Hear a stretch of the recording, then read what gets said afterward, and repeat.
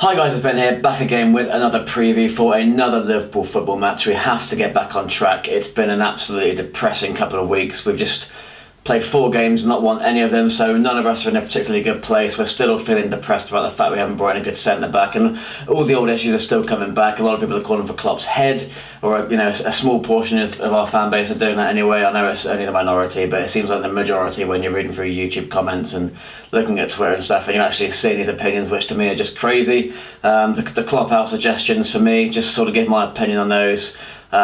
Look, players wouldn't want to come to this club if it wasn't for him. The pool we have, I know we haven't necessarily signed the players we wanted to, but Van Dijk wanted to come, Lamar wanted to come. Players, elite players, do want to come and play for this manager, and he's a manager that turned us around. He's a manager that came in after Brendan Rodgers was sacked, and we had a team that was loitering in mid-table. There was no real belief or confidence in that squad. We got to 2 cup finals that year. Last season, okay, we weren't perfect, but we got 76 points. It's a really decent points total. We were in a title race up until sort of December, and then particularly January when Mane left and Coutinho got injured just before that as well. The injuries really started to rack up. Everything went wrong, but we rebuilt. We sort of changed our tactics a bit. We got top 4. That was a good, solid season, and we're looking to build on that this season. It's not going well at the moment. We haven't brought in the players we needed to in the summer, and that's a mistake by Jurgen Klopp. As much as it is the board and everyone else that everyone complains about, and I've had my complaints as well, I'm very, very annoyed that we did not sign a centre-back and another attacker too, maybe even a midfielder. We've left ourselves short. Our squad is way too thin. I think Klopp probably even realises that now.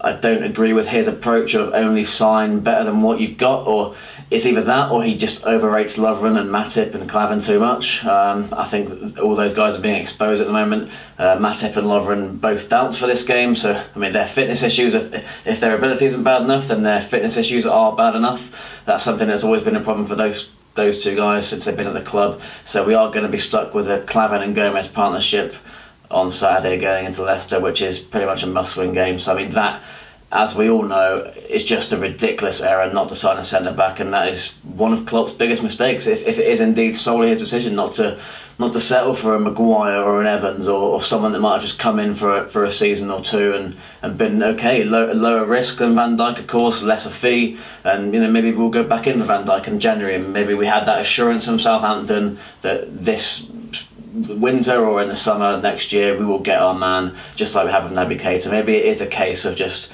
long-term planning, and if this season's a write-off or if this season's one we might have to sacrifice and look to maybe finish top 4 again rather than challenge for the league, then I guess we have to trust Klopp that patience will be worth it. I mean, Keita is going to come in next summer. The long-term planning is there. A lot of youngsters coming through. Trent, Gomez, obviously Woodburn.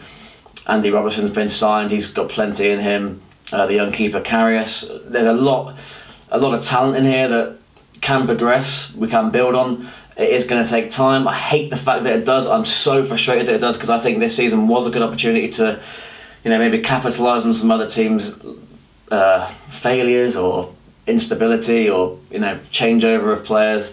But it looks like the Manchester clubs are going to pull away.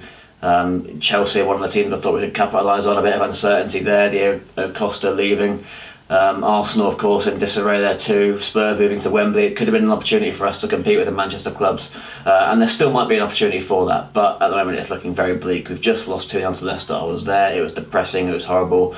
The away end was emptying rapidly after I went to 2-0, and understandably so.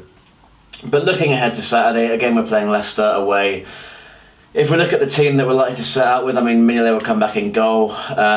We're plagued with injuries at the back. I mean, we're plagued with injuries all throughout the squad. We always seem to be. That was the case last season. So Trent, Gomez, Klavan, and then at left back, I think Moreno will come back in. For some reason, Klopp just seems to like him at the moment, as opposed to Robertson, which is maybe only a short-term thing. But Moreno will probably play here with Robertson playing in midweek. Henderson had a bad game in midweek. I think I thought he was due arrest for a while. He obviously it's just not happening for him. It's a concerning one. A lot of the fans are disgruntled. I think he might sit out this one. Emre Can has been past fit, so I think he should play in the 6. I want to see James Milner back in. I do think we need a leader in there in midfield, and then I think Coutinho will play alongside those guys, and then up front Salah on the right, and then Sturridge on the left or up top with Firmino up there too, as a 4-3-3. that's what I think the team's going to be. The bench won't be particularly strong with all the injuries, so Oxlade-Chamberlain will be on there. Solanke, I guess. Obviously plenty of other options there, but as for strikers, it's not looking particularly promising. So the guys that are on the pitch, they're going to have to do the job.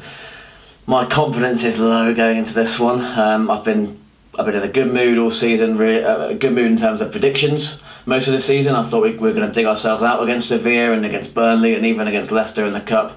I was wrong with all those predictions. We failed to win any of those games. I even thought we'd beat City, and obviously that was massively wrong. So this one, I don't want to become a depressing guy, a depressing channel or anything.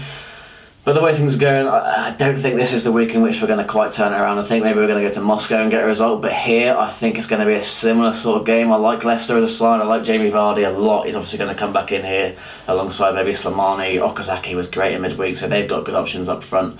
Damari Gray on the left-hand side as well is going to cause problems in Didi in midfield. They're by no means an easy side to go and beat away from home, so I think they are going to just get the better of us here, and it's a very rare thing for me to predict Liverpool to lose. I do think we are going to just be shaded here 2-0 again. I just can't see the pattern of the game being any different to Tuesday rather. I'm not in a good place with it, but I'm going to be there supporting the team, of course. I'm still excited for it. Guys, can we get out of this hole? Can we get out of this hole that we find ourselves in? Let me know your thoughts. Let me know your predictions. Let me know what your thoughts on Jurgen Klopp is, and the suggestions of Klopp out that I'm seeing on social media. Is that absolute nonsense, or do you think he should be given the axe this point early on in this season? Hope you enjoyed the video, guys. Please do subscribe to my channel for more of this sort of stuff. Drop a like, share the video for me, and follow my other socials too. It's Ben Might Say on Twitter, Instagram, Snapchat and Facebook. See you next time.